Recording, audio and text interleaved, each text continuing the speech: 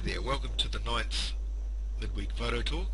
My name is Kevin Isabeth and you can find me here on Google Plus or at www.portrayu.com. I'm going to be your host this week.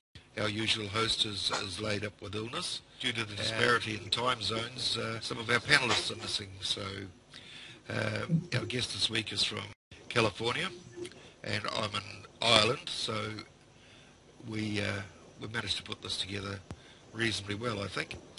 This week our guest is Olive Folland, and we are talking about budget lighting with minimalist gear. Over to you, Olive. Well, as you said, I'm Olaf. You can find me on Google+. I'm probably not terribly hard to find. There's not too many people with my name. My own website is squareheadphotography.com. It's actually linked off of my profile, which is the easiest way to spell it. But as you can see, we're hanging out in my garage tonight because I've got, as like a lot of people, I just do things out of the house, and you make do with the room you got, and this is about the amount. This is the biggest space we could afford. So I've got a basic kit. I've got you can see behind me here. I've got a 9x20 backdrop and a couple of strobes, and just kind of other than that, pretty much the basic gear you probably have in your bag. Camera, tripod, a couple of remotes for this and that and the other thing, but we're not making money off of it, so everything is pretty much just what you can cobble together with what you got at the time. Tell us about your lights, Olive. Give us a brief rundown on them. Yeah, I think we talked in the pre-show. I started out with a set of static lights. They were like 500 watt tungstens, with a big nice beauty dish and the umbrella and all that kind of stuff. And they were it was like a $200 set or something like that, and they came with the stands and everything. And really wasn't a bad way to go to just figure out what to do in the studio. You've got, it's easier in a lot of ways because you've got just the light is always there, and you can meter it, and you can just kind of work with what you got, but it's never going to be bright enough for a lot of things, which is the drawback, which is what made me go to strobes. So now I've got, I'm running Brightex strobes right now, which are the HS600s. They're 160 watt seconds, which they're not the brightest ones in the market, but I've got I'm in my garage. They come with a modelling light as well, though, don't they? So that's a great benefit. So it's a basic strobe. You don't have one of the things I wish that I had. You can't infinitely dial the lighting. I've got just like three stops for the settings. But you've got the model lights. You've got the strobe. And you can tether it to your camera, or what I did is I've got some really cheap just wireless remotes. So I think they're about $30 on Amazon, the Cowboy Studios rigs, and you have just a basic trigger you put on your hot shoe, and just a remote you plug into the strobe as a receiver. And if you're running manual, it just works. I think a lot of us have those. A lot of Chinese source ones. I personally use Yongyo's. I think they're 603s. Very cheap, very reliable, and wireless, and you can hook them up to studio lights or speed lights or anything. So yeah, they are cheap. They work well. Yeah, that was the thing with the ones I got, is you can put strobes on speed lights on hot shoe, and that's actually something I'm going to implement down the road as I'm looking at doing a portable rig reusing a lot of my gear. and just getting different soft boxes that are set up for speed lights, so I can take them out in the country, because obviously you can't take these things. Sorry, You know what I the soft boxes. What size are they? They are Okay. 20 by 30s. They're actually, I think, two generations. They ended up being Cowboy Studios again, just because I trust, the brand's pretty good. They're not fancy, but you can make them work for pretty much anything. And I think they were about $40 a pop. That's cheap. Thereabouts. Yeah, exactly. It's cheap. You don't want to collapse them. If you're gonna take them down, you take it off and you just set it aside. You don't break it down, because you don't want to put it back together again. But which is why I want to do something different for portable rig. But I don't think the speed lights are bright enough for a lot of what I want to shoot, because I like to do a lot of heat type work. And you just can't get enough throw with the speed light for that kind of stuff without having the strobes right here in your face, your model's face. But so I think the Brightex, like I said, I think they're about $90 a pop, which I've seen cheaper ones, but my first cheaper one I also ended up sending back because it's garbage. So there's cheap and there's cheap. Yeah, these have lasted me. I've had these for about a year now, and they sell. Your background is that vinyl, or is that paper, or what is it? This one is actually vinyl. This is one I invested in this. I bought this back in November, and it's really nice in a lot of ways. Actually, I'll say it's kind of a cool thing, because you can just make a mess out of it. We did a couple of shoots where I had my model some tomatoes with her hands. And you can imagine what kind of mess that sort of makes. Because you've just got tomatoes everywhere, and if it were a sheet, it's toast. And it gets on the backdrop, it gets on the floor, it gets and you just grab a towel and you wipe it clean, and it's done. You got to kind of watch you kind of got to watch your depth of field a little bit with the vinyl, because the texture is a little bit different than it is with a fabric backdrop. You get that little bit of ridges in there and stuff, and that's something that I constantly fight. So you either have to bring it to key, or you have to make sure that you're far enough away from the backdrop, which isn't always possible either. Have you always used the vinyl, or have you used paper? I've got a paper roll, and I like that for some things. I break that out sometimes. The other thing I use a lot, especially if I'm just doing headshots, is I'll go to Walmart or one of those type of stores, and I'll buy really cheap sheets. Yeah. Right.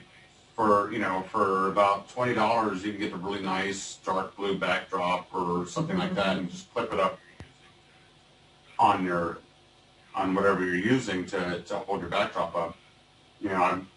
I've got about $180 set of stands and a crossbar that I can hang everything from. But if you're just mounting things to the wall or whatever. So you spend a little bit more money on your stands. Really I would nice. say they need to be substantial to be able to hold up the weight of the vinyl anyway, don't they? These actually, I'm going to upgrade them at some point. They're not as sturdy as they could be. They're Smith Victors, and they're pretty light.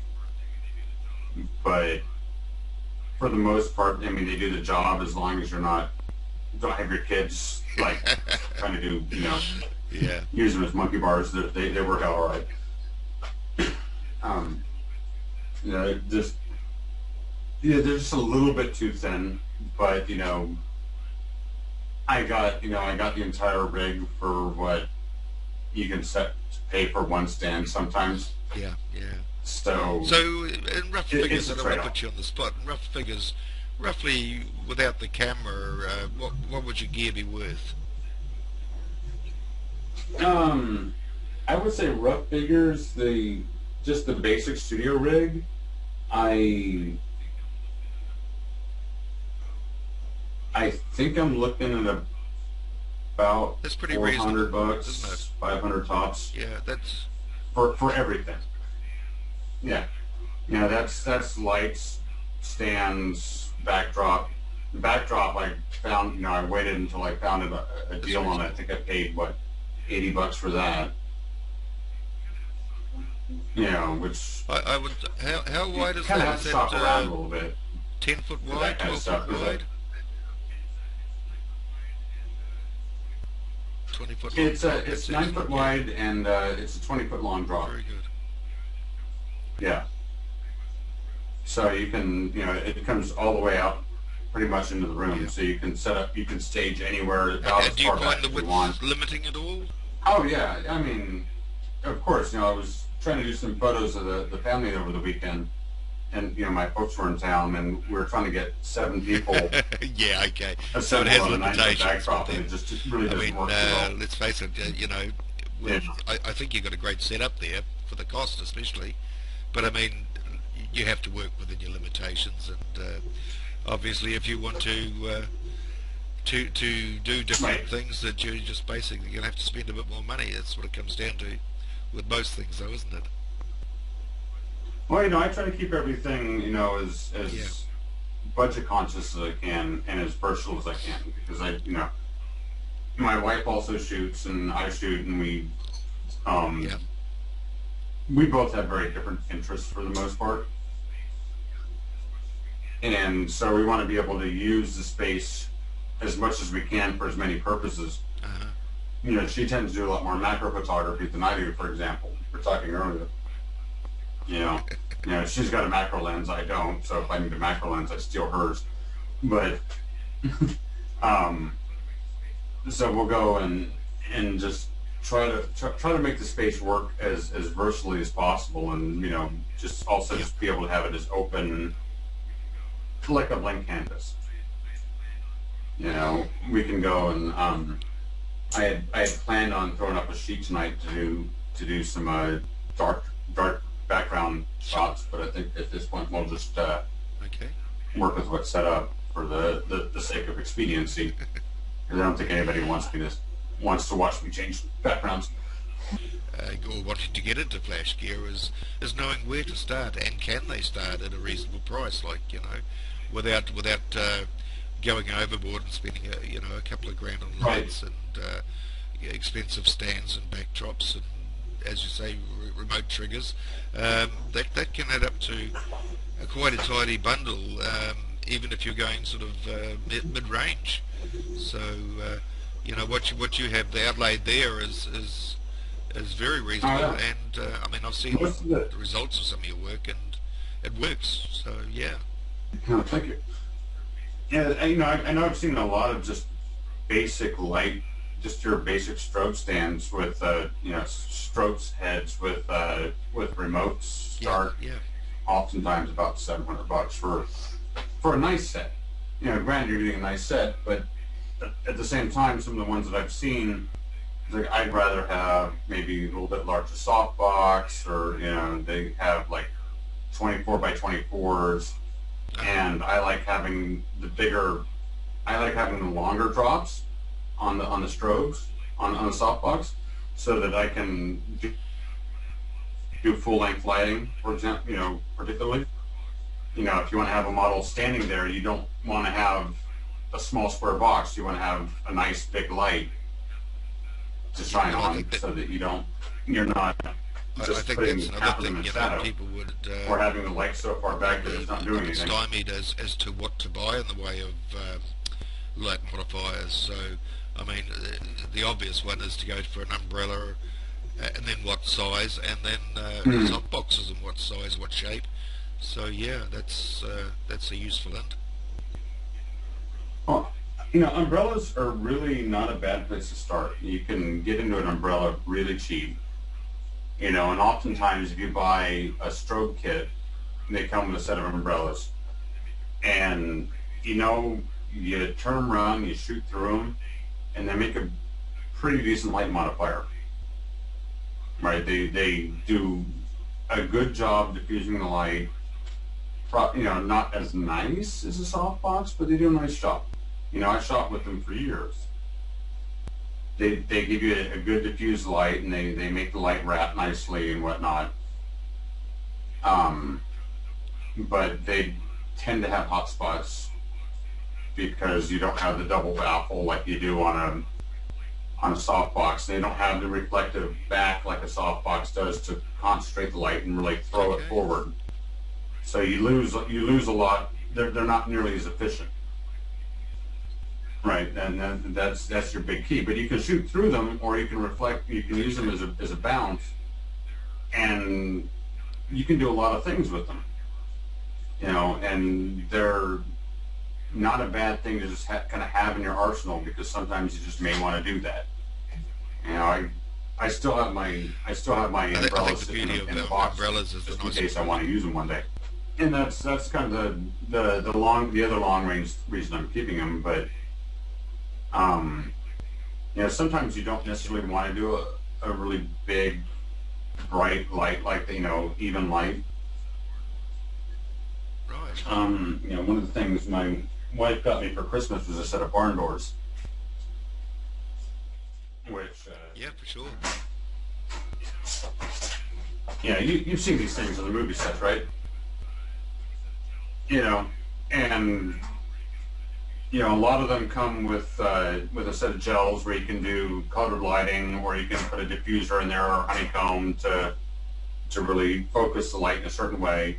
And you can have a light that just really points in a particular direction and doesn't, so I want to light this part of the scene, but I don't want to light this part of the scene. So I'll set my door like this and just really focus that light in. Sure. And those, clip on to, and most of that stuff is you can get universal ones. How do you find them in relation to using softboxes? Well, your softbox is your general lighting. If you're doing just basic portraiture, softboxes are generally a good way to go. I just actually got my second softbox the other week. That was a gift from a friend of mine who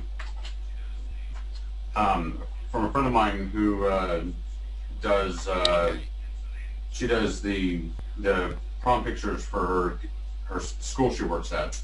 Great. A lot of people out there who would like to get into studio lighting and lighting full stop, but as I say, where to start, and without spending too much money, you've shown that it can be done, but right. And you've found that what your limitations are with your gear, and what you need to do to maybe extend your reach in a lot of ways. A lot of people want to start off don't want to spend big money, because they may not actually, even though they want to do it, they may not end up liking what they're doing, or maybe it's beyond their capabilities. So I think right. It's a great learning point, or a starting point, because you can start off relatively cheap, and if you like it, you can move on and start replacing the gear with that's going to do the job for you. So yeah. Well, you can, I think for a lot of people, probably the hard part is, I would say go speed lights for most people, but those things are so bloody expensive. And if you're not willing to go fully manual, where you can buy, my portable rig is going to be, $20 10-year-old Vivitar flashes, right? They're cheap, they work, but you have to work everything in manual, and you have to dial in the flash, you have to dial in, you can't get fancy with them. Well, it depends on for anything, whatever you want to do, you want to have two lights, I think. You want to be able to put the light in from two angles, and at a basic level, that's going to get you there. I mean, most of my pretty much almost everything I do is just done with 2 lights. I have occasionally brought in a speed light or something else to kind of fill in something specific, but the hard part is just keeping it flexible. I mean, that's the big thing, is you don't want to have a rig that you're going to never want to use.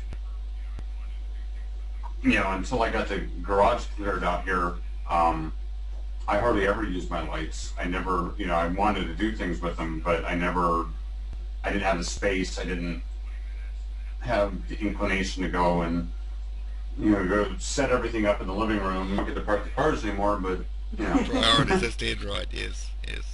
Oh, well. Priorities, right?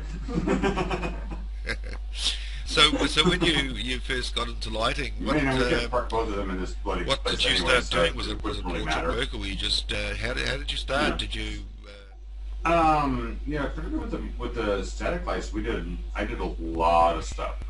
We actually, my wife at one point had, because she was really into the macro stuff, we'd scratch built a softbox. Oh yeah. A light box. Out of PVC, and the grids they put on your fluorescent lights, like the industrial fluorescent lights. Uh-huh. So we built a PVC frame and then taped the fluorescent panels, because that makes nice diffuser panels. And so we built it wasn't portable, but we built a softbox for about, I don't know, it was like about $40 tops, maybe $30. So we would use it for that. I did a lot of art type pieces. It's not really good for what you would consider studio portraiture, because you can't get enough light in there to really, so you've got to go longer exposure with your statics. And you've got the other problem of they're so hot that, if you're going to really get the lights in close to really put a good amount of light on your model space, that if they're wearing makeup, for example, it's going to run because they're going to sweat. When you figure, you got 2 lights that are 500 watts a piece, so you got 1,000 watts of I hope light it's a cool sitting night out there right at the here on moment your that you keep face, it nice and warm and it's anyway. always there. And the longer you sit there, the hotter you're going to get. And yeah, it's not bad. Well, we got to watch that. We've got the heater over in the corner, but it can get pretty cold out here in the winter. In the summer, it can get pretty hot, though. That's the thing.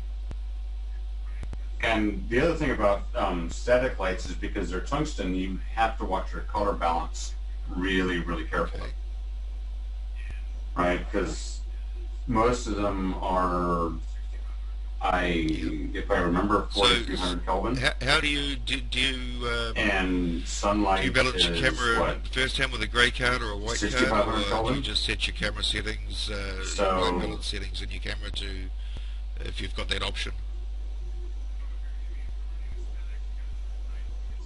Oh, if you're running a statics, you got to shoot at night, because you can't have anything. You can't have anything that's going to interfere with the light, because you're going to get mixed color balance and everything's going to be all wonky. Because you'll have, you'll get filtered light, like a light beam or something. So you have like a swath that's the wrong color, and will just screw up everything.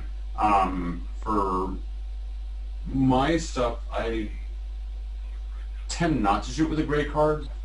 So do you shoot auto white balance on your quite honestly, your camera, or do you set it and auto I white balance? color correct after the fact. Yeah, I shoot auto white balance and then color correct. If you're dealing with strobes, if you're in a studio situation, you can set your white balance for your first shot, and then just apply them to all your subsequent shots, and do any tweaking from there.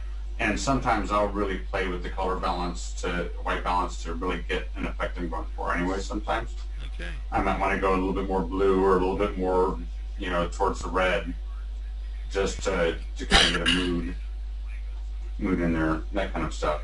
So like I said, I should shoot with a gray card to get a good baseline, but I end up playing with it so much anyways after the fact that to some extent it's always almost moot.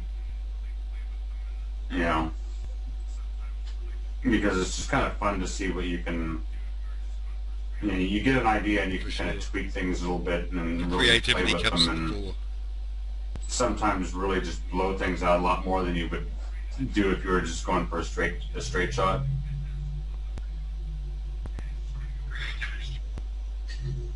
Right, you create an image and you can kind of really tweak it and make something fantastical out of it. We've talked about your gear. Yeah, Are you you just going to kinda give go us a for it. demonstration of how you use it? So, yeah, I think we can do a really quick one. I know my model's sitting over here Okay. getting really tired. Hello. So I So gotta what get you her have in packing mind? off into bed pretty soon. So, I was just gonna do some fairly basic just portrait shots and just kind of show just a little bit of what's Great stuff. going on with it, and blind the camera with the strobes and kind of work with it. I think we get something together pretty easily.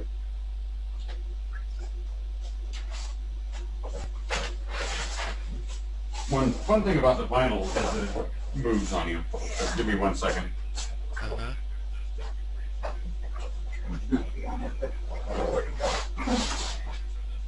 Yeah, but because it's a plastic, it will actually slide a little bit, and you have to adjust it before you shoot it, because just walking on it will get little ridges and things. And so it doesn't matter if you're just doing headshots, but if you're doing full body, you have to make sure that everything's clear and you've got it smoothed out as much as you can before you go and shoot something out.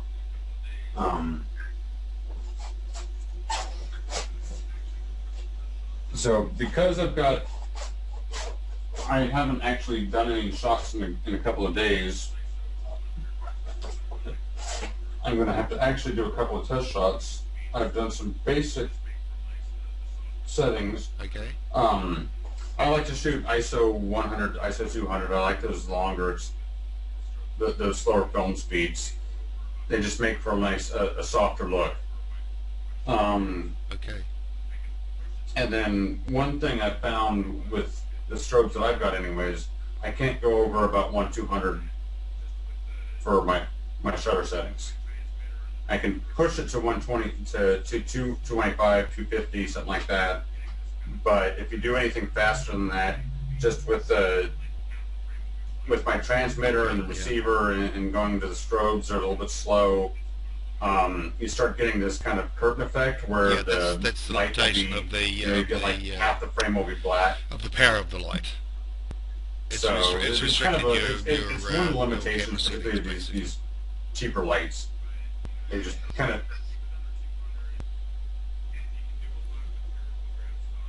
right. Right, but you keep it under 200, and you can do a lot with your f-stop and just kind of play around and figure out what's going to work for the mood you're kind of working at. The downside is I'm limited as to how shallow a depth of field I can go right now.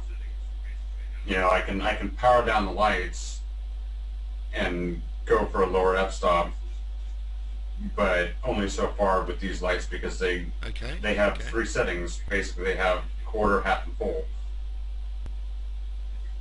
Right, which, like I said, you just kind of have to kind of work with them a little bit, but you'll get a feel for what you can do and what you can't do. Yes. Turn it back. I think we had, And you can we had feel action for there. what you can do and you can't do, and you just kind of work around that a little bit. I'm just going to make sure that these are both firing here real quick. Okay. And Okay.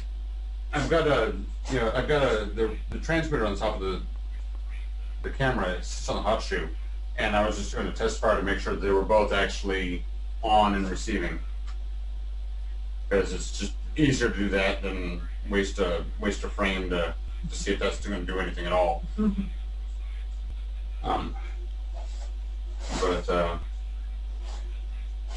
I don't know, just kind of very basic. Do a nice B light so you get even lighting on both sides, and the soft boxes are going to give you that nice wide. They call it a wrappy light because it just kind of wraps around the subject a lot more. You don't get a lot of those deep shadows that you might with a direct light. If I had that the barn doors on, and I had that as a direct light as one of my lights, that would create a lot of shadow on the other side because it's much more direct and really points in. Right. So, and then this side. There you go. Great stuff.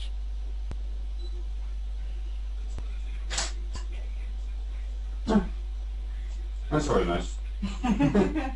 You're gonna nail the exposure on the first setting. But it's one of those, when any set of lights, whatever you have, the more you use it, you just kind of get a feel for it. Like, okay, I'm going to be doing this, so I'm going to start here and see what I want to do. Sure. And so what I'll do is, I'm not going to process these tonight probably because it's getting late. We can see the results of tonight's work. That'd be great. Right, just kind of that'd be great for I'm sure the viewers would be interested to know, what they can buy and where they can buy it. And if you want any links to any of the stuff I've got, I can give you some Amazon links or something like that. Well, Amazon, just because it's easy, everybody's got Amazon somewhere, but you can take the same thing and, shop around and find your place. But I get the Amazon Prime, so I tend to buy from them just because they don't have to pay for the shipping.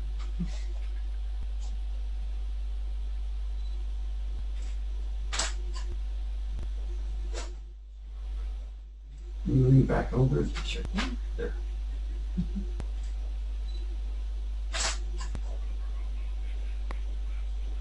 Oh, well. She gave me a smile rather than round down smile.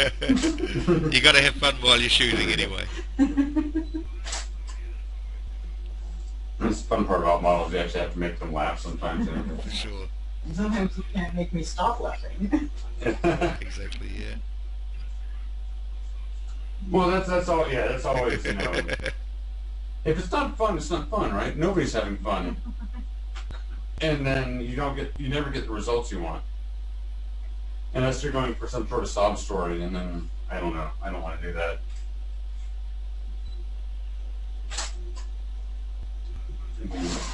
Just move it this way, and right there.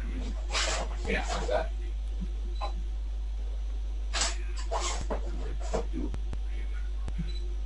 Right. One of the fun things about having a small studio is that I shoot most things with my 50, and sometimes you have to get really far back. I don't think you'd have a model for too long if you were doing that. Because you don't really want to shoot a model with your wide angle lens too much. Yeah, you get that really weird distortion in there. So what sort of settings are you using on there, Olive? No, I wouldn't have a life too long if I did that. So, right now I'm shooting. I've got ISO 200. I've got 1/100th of a second, and f13. So you get a fairly sharp picture. I don't like to shoot below 100 if I'm freeform too much, if I can avoid it. Right, because you just don't want to have that motion blur from your low end, from your low speed.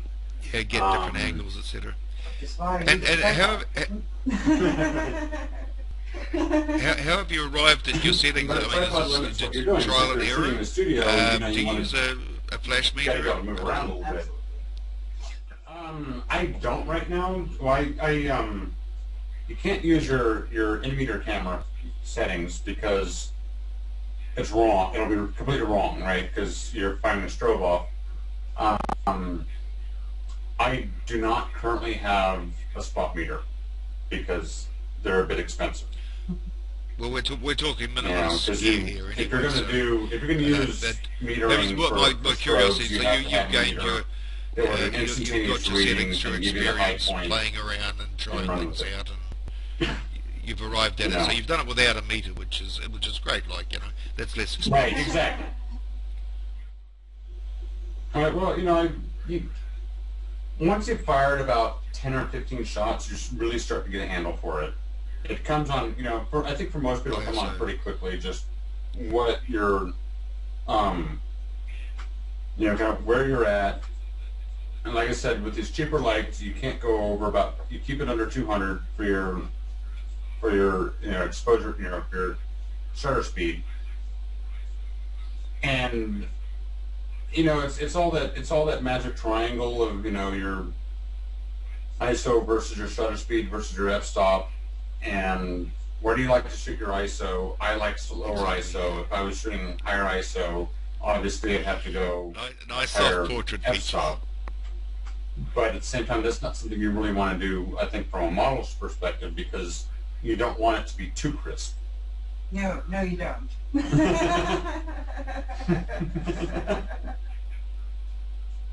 Right, you want something fairly soft and something you can that's gonna look very nice. So you don't want to go like f32 or something like that, because that would just be ridiculous. So you slow the film speed down and just kind of balance where you want to be with your f-stop versus your shutter speed within like that range that you're comfortable in. And so I like 100 to 200 in the studio if I can.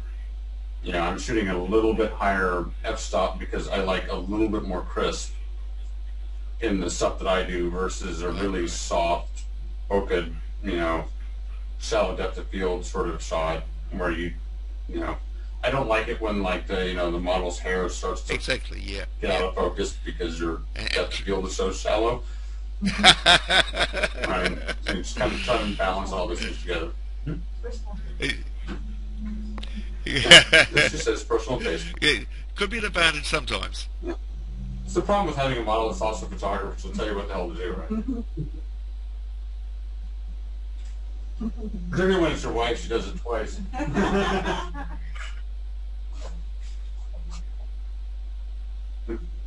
Up there.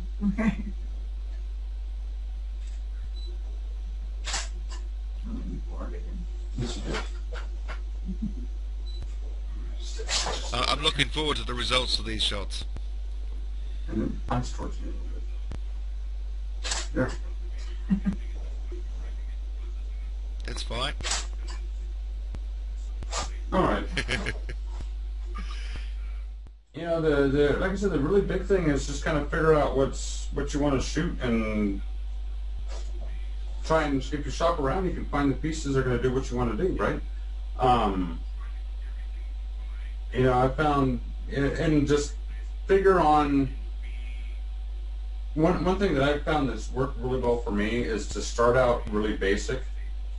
Okay. Yeah. And try to, everything that you buy, figure that it's going to be A, replaceable, and B, try to find the pieces that you can upgrade in stages. For sure.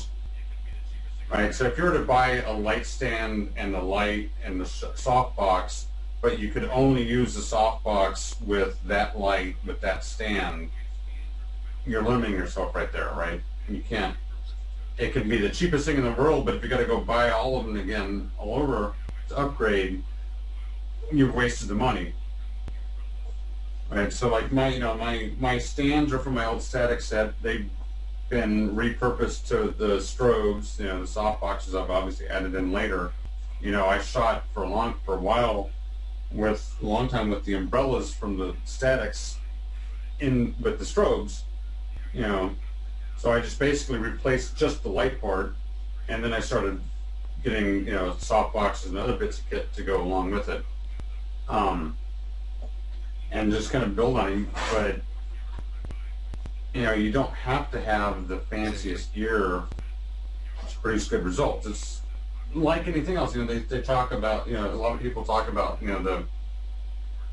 you hear the old, all those arguments of what camera should I buy, which doesn't really matter to a large extent.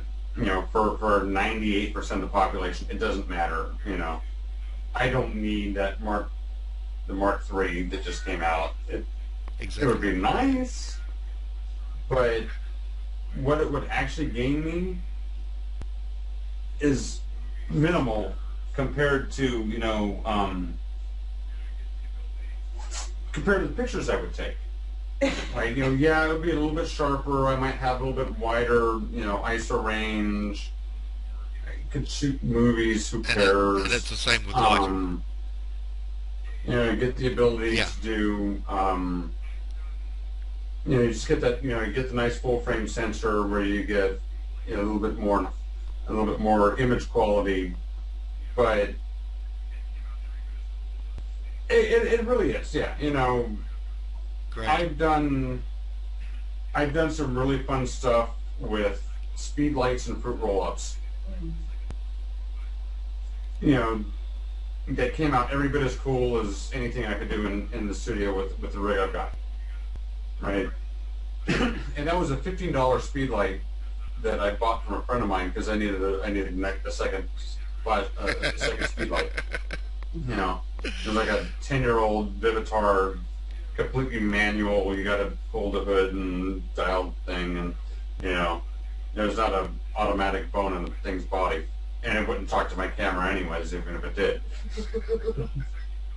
You've given us a great insight in what we can buy at a reasonable price, a very reasonable price, and results that we can achieve with it, and a great starting point to decide out whether we like to do this style of photography with studio lighting or even speed lights. It's all applicable.